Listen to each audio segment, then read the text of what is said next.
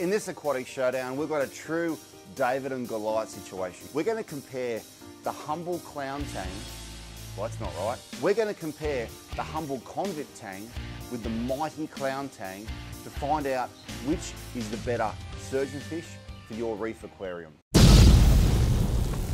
In doing so, we're going to use the 4 criteria.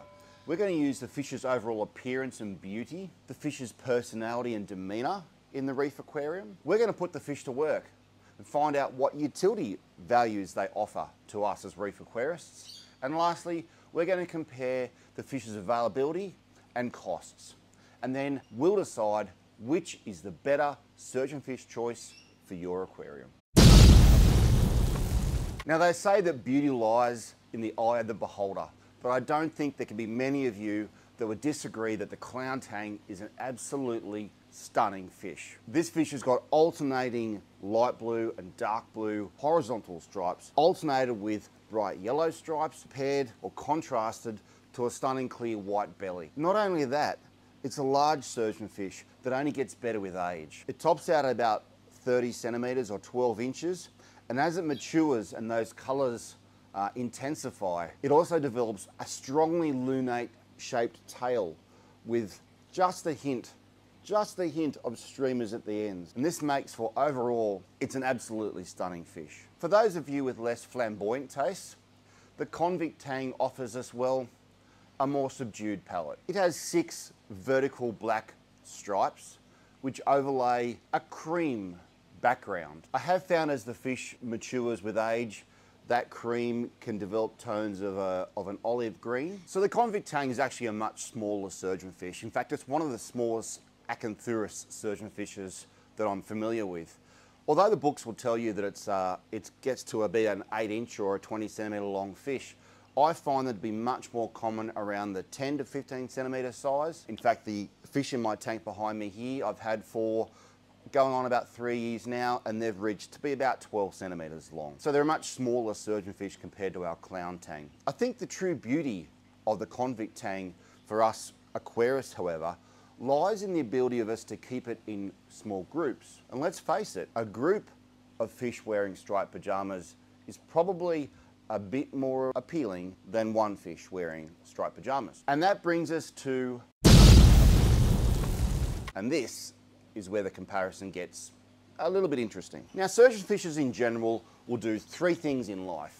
They'll eat algae, they'll defend their algae, and they'll have babies to then eat more algae. They'll defend their algae patches on the reef against any other food competitors or herbivorous fish, such as certainly other surgeonfishes and tangs, but also fish like rabbit fishes and fox faces. They're also equipped with a sharp scalpel-like blade on the caudal peduncle, each side of the tail. Quite commonly we'll use that in a slapping motion against other fishes to hurry them along. Now some are worse than others, and in my experience, the Convict Tang, it's one of the best. I've never found my group of Convict Tangs to bother any other reef aquarium fish in my tanks, with one exception. Now I did say they can be kept in groups, which they certainly can, but as small juveniles, I have found that they'll squabble. So the best experience I've had with keeping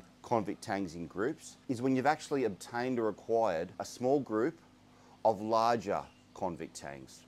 Now this goes completely against everything that we've learned when introducing fish to each other, especially when they're the same or like species. We want to start with small species or small individuals. But in this case, the juvenile Convict Tangs are not only a little bit more delicate, they're also much more inclined to squabble with each other compared to more adult or sub-adult Convict Tangs. Of course, buy them all at the same time and introduce them all at the same time to the aquarium. And then you'll have the best success in keeping them as a group. From David, we go to Goliath. The Clown Tang, not only is it a beauty, but it's an absolute beast. The best words I've got to describe the Clown Tang in my aquarium is, well, the words demonic bully come to mind. I caught my Clown Tang as a tiny little 3 centimeter juvenile in a rock pool just up the coast from Coffs Harbour under my aquarium collection permit. And from the minute that I popped it into this tank, it went about asserting itself and its presence to all the other fish in the tank, including fish that were 10 times its size. And it has not stopped doing that to this very day. My Clown Tang now sits around about 10 to 12 centimeters long, and it certainly is, it's not the boss of the tank, because it won't have a crack at my wedge-tailed triggerfish or my wrasse at all. But it's certainly the boss of all herbivorous fish in that tank. There doesn't appear to be any sort of pattern in who it targets or bullies for that day. One day I'll come out and it's harassing one particular convict tang. The next day I'll come out and it's targeting the rabbitfish and leaving everybody else alone. And then just for the sake of it, that afternoon, it'll turn its attentions to the foxface. Now, if you read the books, the Clown Tang is reported to be at the top of the acanthurid aggression hierarchy, along with the Sohal Tang. Now, although the Clown Tang's actions don't seem to be to want to permanently injure the other fish, although I can't be sure, it certainly has got the intent of bullying and harassing its tank mates. Now, this is where the Convict Tang absolutely excels, and I'm afraid the Clown Tang falls short. The Convict Tang is an absolute algae-eating machine. All day and every day, it's picking and pecking at the rocks and the surfaces, grazing on the microalgae, the hair algae and turf algae. Because of their mild demeanour, you can keep not only a group of convict tangs, but you can also team them up with other herbivorous fish as part of your cleanup crew. The genus Tenochetus comes immediately to mind. Now that's a genus of surgeonfishes which are commonly called the bristle-toothed tangs. And that includes the coal tang, the white-tailed tang, the Tamini tang and the two-spot tang. They have a much more of a fine bristle-style tooth which allows them to actually kiss away at the surface of the rocks. Now on the other hand, the Clown Tang, it is a herbivorous fish. It does eat algae. There's no doubt about that. That's its natural diet. But there's one big drawback to it being considered a utility fish in the aquarium. And I'm afraid it comes back to personality again. It always comes back to personality, doesn't it? It's just way too busy bossing other fish around to be bothered spending much time eating algae. I'm afraid there's actually not much more to say here. There's not much time to eat algae when you're being that much of a jerk.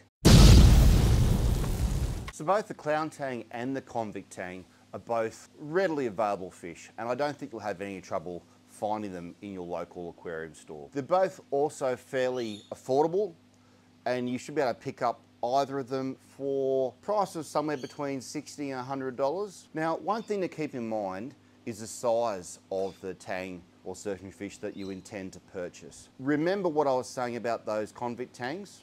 How when they're juveniles, they squabble and carry on.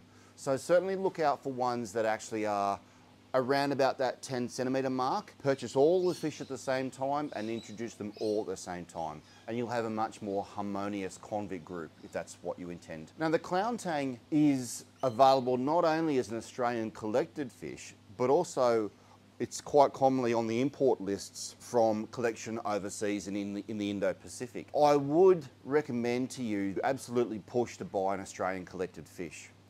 The imported Clown Tangs I've seen are usually on the much smaller size and they're usually quite skinny. Now it's time for the verdict.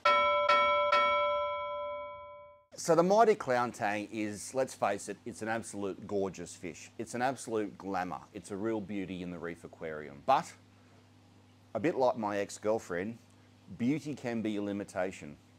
And there is times when personality comes up trumps. And this, I'm afraid, is one of those circumstances. In saying that, I love my Clown Tang, and I'm certainly not going to rehome my Clown Tang.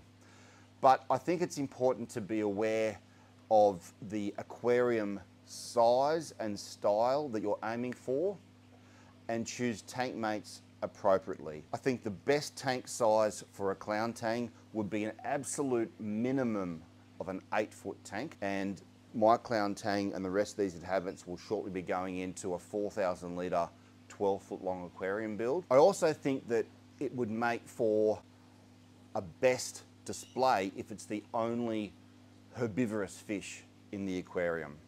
So that means just the Clown Tang, no other surgeonfishes and no other rabbit fishes. I think then it would truly shine in that aquarium. But for the vast majority of aquarists, the humble Convict Tang, I feel, is the much better choice. It's an algae eating machine that can be kept in groups. It's an algae eating machine that won't bother other algae eating fishes, can therefore provide you not only with the fantastic utility value of that algae control, but also offer you a much more harmonious aquarium experience. So I think the Convict Tang truly deserves to be the winner of this Aquatic Showdown. And let's face it, it is a handsome fish. So what do you guys think? Have you guys kept a Convict Tang?